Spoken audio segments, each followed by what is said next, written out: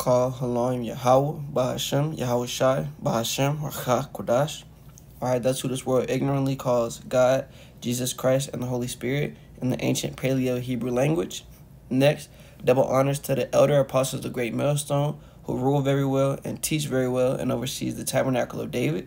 I also want to give a quick shout out to the head of the Men of Israel camp, whom I teach under in Greenville, South Carolina, Brother Kazak.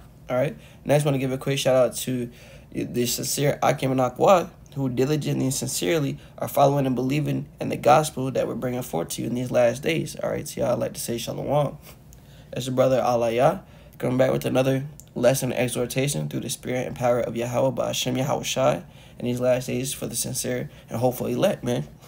So without too much else to say, as you're about the title, man, man, we just want the penny, man. You know, and it was in my spirit to neatly remind, you know, sincere and hopeful brothers why we're even in this truth to begin with, man.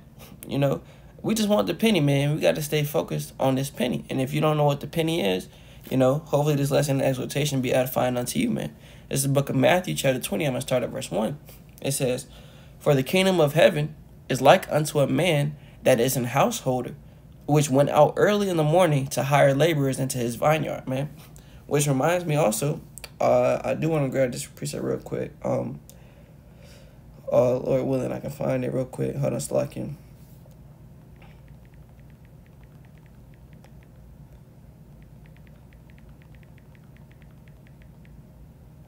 It literally just popped into my head, man. I want to see if I can grab it real quick.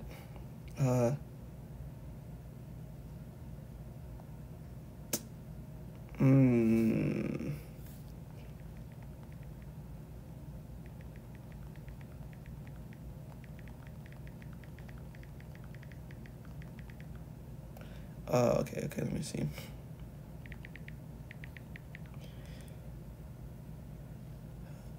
No. Alright, so, it's not what I wanted. Yahweh, Bashem Yahweh Sharatazai, it come back to me later, but basically, as the scripture said, man, for the kingdom of heaven is like unto a man that is an householder, which went out early in the morning to hire laborers into his vineyard, right? So this laborer, this householder, if you're unawares, man, is really talking about Yahweh Shai, man. You know, I was trying to get the precept where it explained, if a brother can find it, can you put it in the comment board, or if I find it, I'll bring it out, you know, where it goes into how Yahweh had his truth out from the beginning, man, you know, and that shows that even the Heavenly Father went out early, man, and had this truth out here available. You know, but to stand on through what this is going into, man, the householder is Yahweh Shai, man. And the kingdom of heaven is obviously his kingdom, you know. But it says the kingdom of heaven is like unto a man that is an householder, which went out early in the morning to hire laborers into his vineyard, right? Those laborers are going into, obviously, his disciples, which we know later on became apostles. And as today, man, those apostles are making more disciples, which are to become apostles, and more disciples, which are to become apostles, man. You know, it says in verse 2, "And when he had agreed with the laborers for a penny a day, he sent them into his vineyard," right? So that penny a day is going into just the labor, man. Really, that penny, as it's going into in comparison, is the kingdom of heaven, man, or a piece of the kingdom of heaven. Like, for example, let me grab this for you.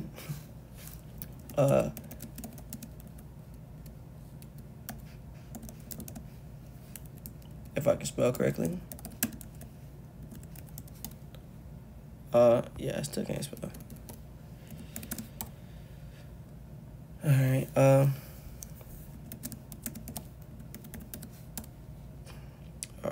here we go. Luke chapter 19, and I'm gonna start at verse 12.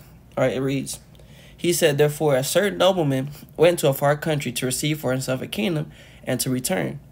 Verse 13, "And he called his 10 servants and delivered them 10 pounds and said unto them, Occupy till I come," right? Which means occupy over these 10 pounds till I come back, right? It says in verse 14, those pounds is going into the truth that, for just, you know, real quick, those pounds are going into the measure of truth that the Lord has given those servants, right? And they're supposed to do with that measure of truth.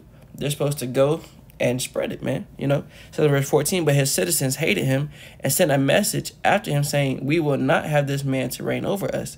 And it came to pass that when he was returned, having received the kingdom, then he commanded these servants to be called unto him, to whom he had given the money, that he might know how much every man had gained by trading, right? So that nobleman went, got himself his kingdom, as he was supposed to, and he's calling his servants back to see, by trading, how much have they gained, right? Which means through spreading this truth, how many more believers, have received it, through those works that you had.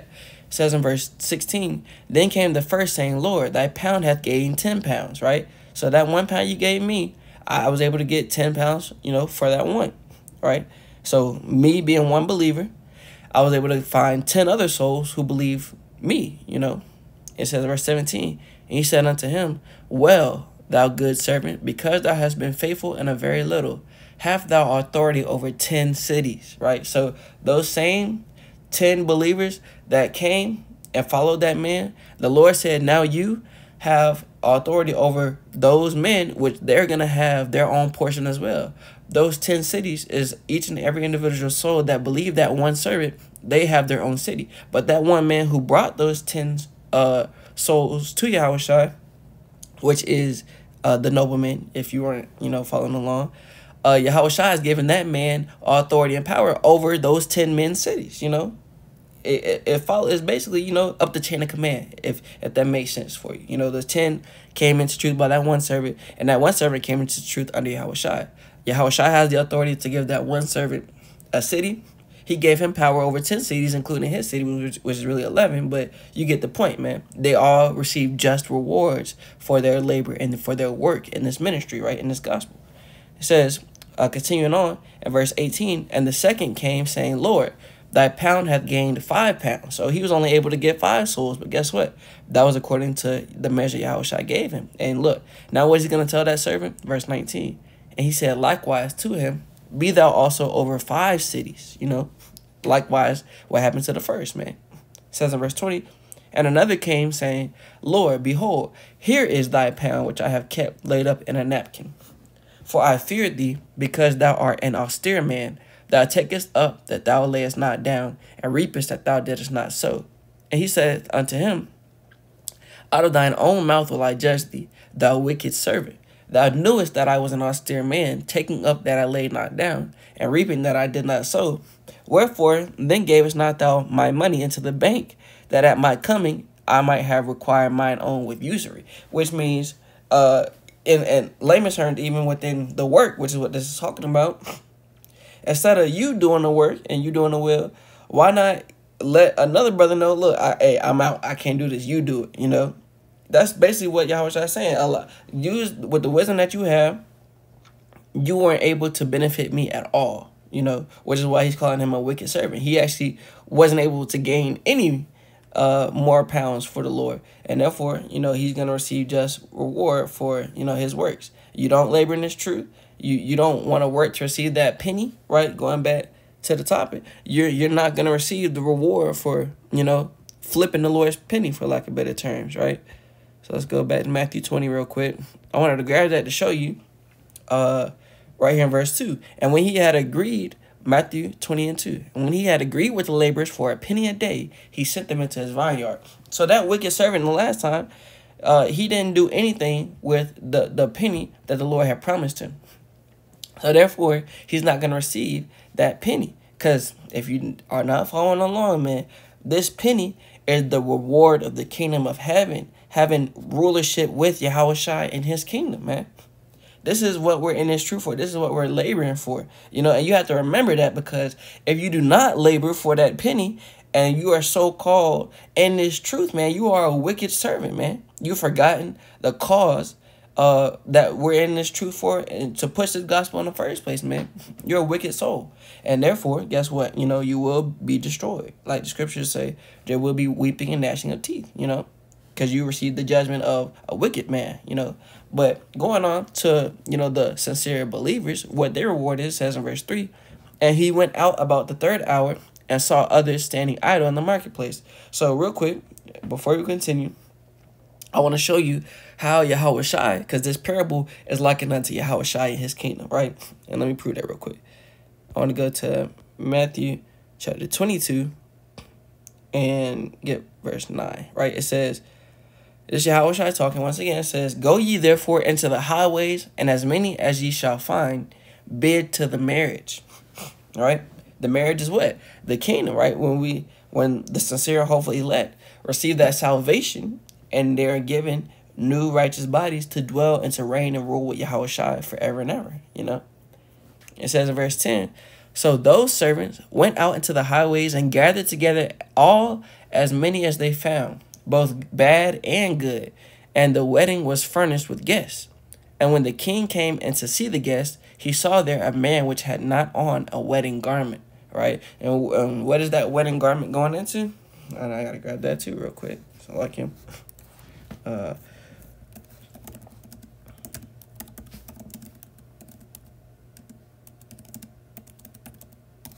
All right, Revelation 7:9. All right, it reads, after this I beheld, and lo, a great multitude which no man could number, of all nations and kindreds and people and tongues, stood before the throne and before the Lamb, clothed with white robes and palms in their hands, and cried with a loud voice, saying, salvation to our power, Yahweh, who sitteth upon the throne, and unto the Lamb, Yahushua. So those white robes is what is granted to those who are redeemed and who are saved, who are delivered from the destruction of Babylon, right? Let me see if I can get this precept for that real quick.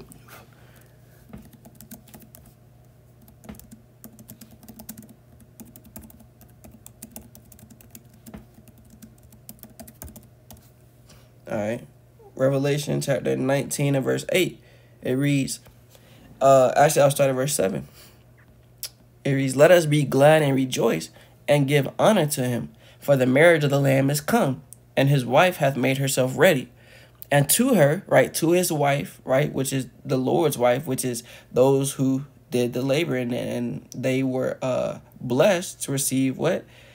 It says, well, really is the marriage. They're blessed to be joined with Yahushua in his kingdom. It says in verse 8, and to her was granted that she should be arrayed, right, in fine linen, clean and white, for the fine linen is the righteousness of the saints, right? So this white that is being referred to is talking about the new bodies, really, ultimately, if you can receive it. But it's going into those who truly actually believed in Yahweh Bashem Yahushua, and they did what they were commanded to do, you know? So going on back, it's like Matthew 20, or was I at 22 still? Let me check. It's like, all right. Yeah, I was at 22. All right, so it reads Matthew 22 and verse 10 again. It says, 11. It says, and when the king came in to see the guests, he saw there a man which had not on a wedding garment. Now, like I said, that wedding garment is the white righteousness of the saints, man. So if you don't have on a wedding garment, do you think that you were the chosen man? Do you think that you were the one who was supposed to be there? Absolutely not, right? As it said in verse 10, they found both good and bad servants. So the bad servants are going to be there amongst the good servants, but only the good servants are going to be delivered, which is what we can see that right now today, man. There are so many different so-called camps and so many different believers of the truth of Yahweh Shem Yahushua. They claim to be doing the work. They claim to believe in the names, right? They claim to be, honestly repenting and sincerely praising and worshiping Yahweh Shem Yahushua in these times. However, the Lord still said there's going to be bad guests amongst us, man. There's going to be good guests as well as bad guests, And it says in verse 12, and Yahushua, and he saith unto him, right, friend, how camest thou in hither not having a wedding garment? And he was speechless. So yes, even Yahushua refers to the bad servants as friends, just as Yahushua did, what was that that man's name? Judas, man, just as he did Judas when Judas was betraying him, man. He called him, he said, will thou betray me with a kiss, and he referred to him as friend later up in the chapter, but still, yes, Yahushua is allowing the bad servants to dwell among the good servants. However, when they show up to this wedding, those bad servants will not have on a wedding garment, which means what? They were never a part of this thing, man. They were never. They did their part of the ministry, which is what? To sift and to deceive, the nation of Israel. But still, the Lord is going to deliver his sheep, man. Still. As he said, my sheep heareth my voice, man. Not the wicked servants' voices. And it says in verse 13, Then said the king to the servants, bind him hand and foot, and take him away and cast him into outer darkness. There shall be weeping and gnashing of teeth, man. Which means what? Ultimately, he's not going to be received amongst the delivered, man. He's not going to receive that blessing of receiving the kingdom of heaven, and, basically getting delivered and ruling and reigning with Yahweh Shai, man. He's going to have to be, born through the seed in the kingdom. He's going to have to come back as a newborn baby. But we're not going to get into that right now, man. Going back to the original parable, Matthew 20, and we're going to continue on to verse 3.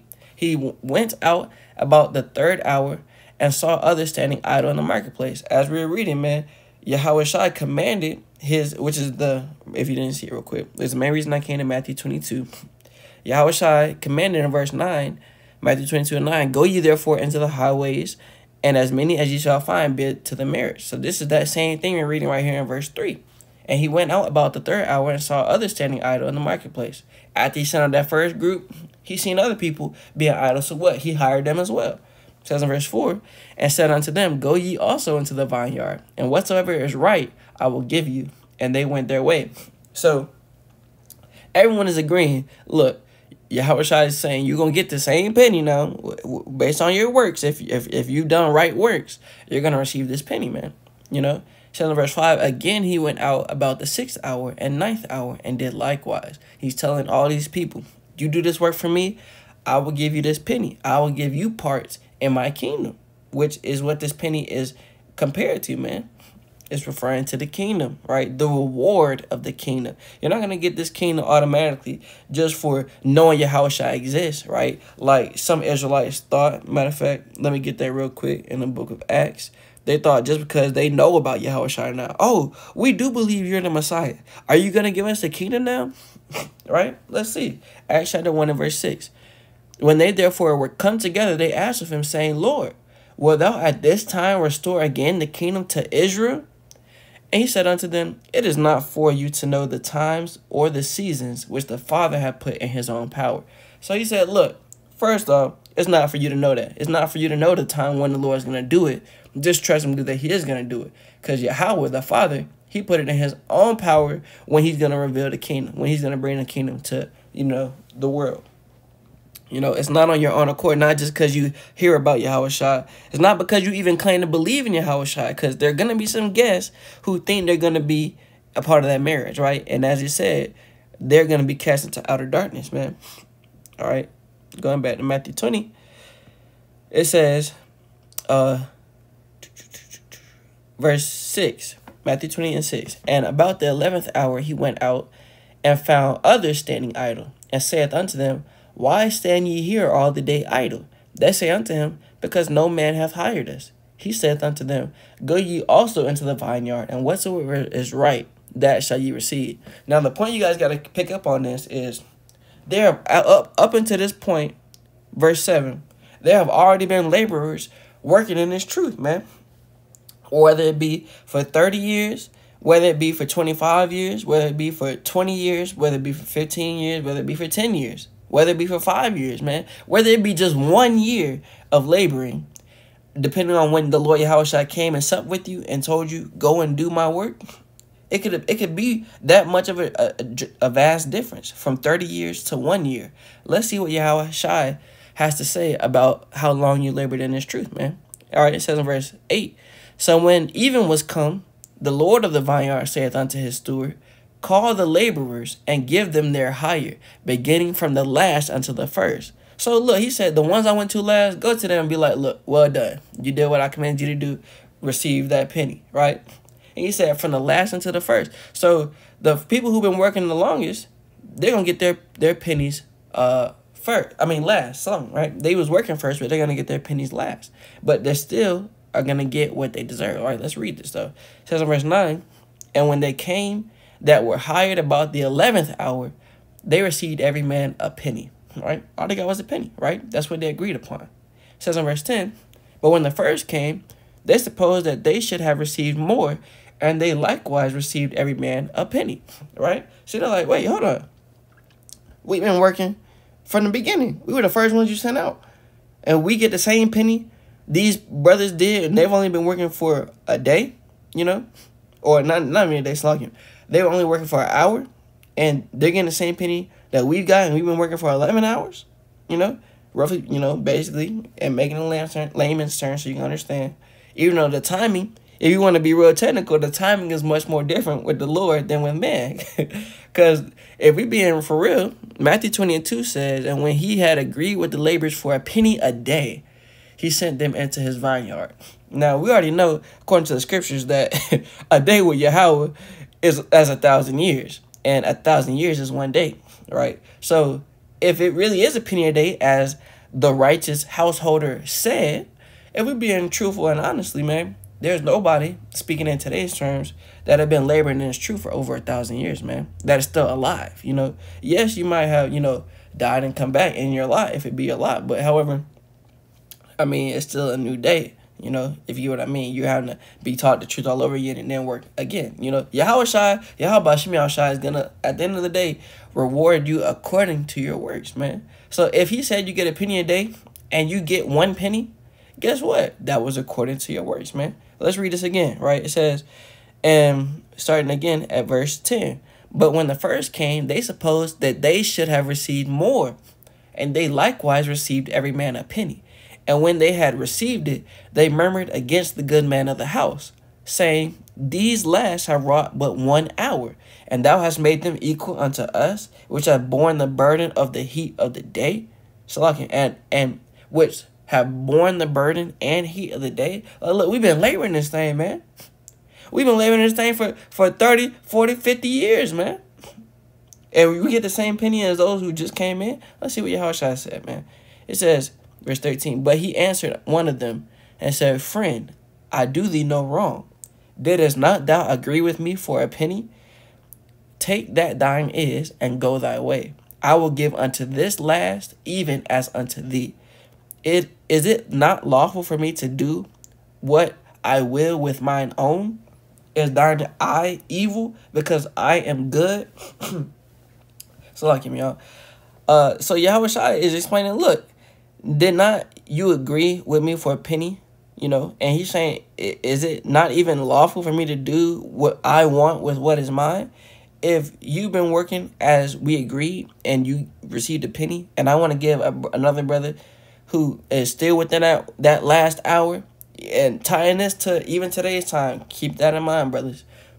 Let's say right before Yahushua comes back, it's probably not even been a full day yet. This brother realizes he's an Israelite and he's on the run. He's following you. Because just like, brothers, I got to remember, just like 7 women are going to take hold of 1 man, there are going to be certain brothers just as well who hear about your works and what you've been doing. And he want to be with you. And guess what? In that last moment, the Lord can have mercy on that brother and give him salvation just with you, man.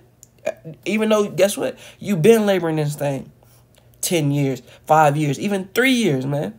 And right at the last, right at the last moment, a brother thinking he's about to die, and he believes your words that you spoke. He believes in the name Yahweh Bashim Yahushua, and he gets delivered. Are you gonna complain to Yahushua? Man, Yahushua, I was out here, didn't have food for days, man. This brother, he just now lost his house, and he get delivered with me. You can't say that, man. You know, if that brother didn't receive that mark, guess what? You can't say that, man. The Lord was dealing with that brother to keep him from the mark, right? That jab, the MOTB, and guess what? The Lord delivered that man through you, you know, as we read earlier. And when it said, did you take that truth and flip it? Did you have 5? You know, did you have 10? You know, that's the same thing. You got to have works in this thing, because it's for, not just for you, it's for other brothers and other sisters to believe those works and follow you, you know. So you can't complain that your works have fruits, man. And you can't complain that those fruits get the same reward you do. Y'all have the same Lord. Y'all working for the same penny, you know. As it says in verse 15, again, I'm going to read it again. Is it not lawful for me to do what I will with mine own? Is thine eye evil because I am good? Verse 16, so the last shall be first and the first last. For many be called, but few chosen. So at the end of the day, that's what it comes down to. Were you chosen? We shouldn't be worried about, well, see, brother, I've been in this truth 50 years, man. So you can't tell me nothing, you know? Or, brother, I've been in this truth 50 years. You ain't got nothing on me. Because, look, we're not in this truth. let me get that real quick. Let me get this real quick. All right. Romans chapter 3 and verse 27. It says, where is boasting then? Right? You can't be like, well, brother, look, I've been in this thing 50 years. Your works, your faith ain't got nothing on me. Because guess what? At the end of the day, we're receiving the same penny. So where's boasting then? It is excluded. By what law of works? It's like, by what law of works? Nay. Why? Because guess what, brother? It don't matter if you've been in this thing 100 years. We working for the same penny. By what law of works? No, it ain't about what you do, but by the law of faith. Did you believe at the end of the day? Were you called at the end of the day? Right? Were you chosen? I mean, that's what I meant. Were you chosen at the end of the day, man?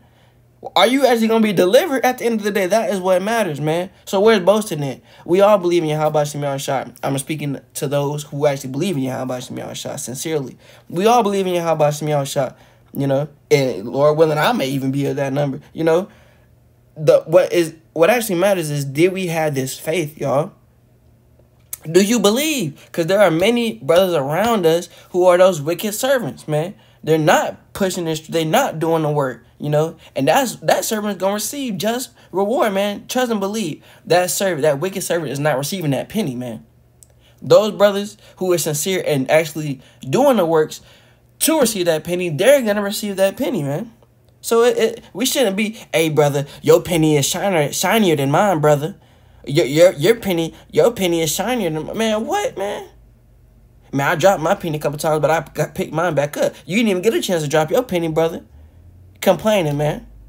Man, at the end of the day, we need to be happy that we even received the salvation, man. Let alone comparing brothers' lots to each other once we have received the kingdom. And we know in the kingdom now, we're not going to be envious of one another, man. We know that. But, however, on this side, working towards that side, receiving the kingdom, on this side, you got certain brothers, you know, saying things to cause offense, man. Well, you're not doing the work unless you've been in this truth for over 30 years or over 25 years. Man, that's not the case, man. That's not the case. Because Yahushua said there's going to be some that come in within that last hour, and they're going to receive the same penny as you, you know. So, man, like I said, man, we just want the penny, man. That should be the main focus right now, man. Getting that penny, man, receiving the kingdom of Yahweh Shem Yahushua through spirit and in truth, man, to be able to walk through them gates, man, you know. That's what we're working for. So, with that, man, I hope this lesson exhortation was edifying to the sincere, hopeful elect of the nation of Israel. All right, and to y'all, I'd like to say shalom. Until next time, shalom.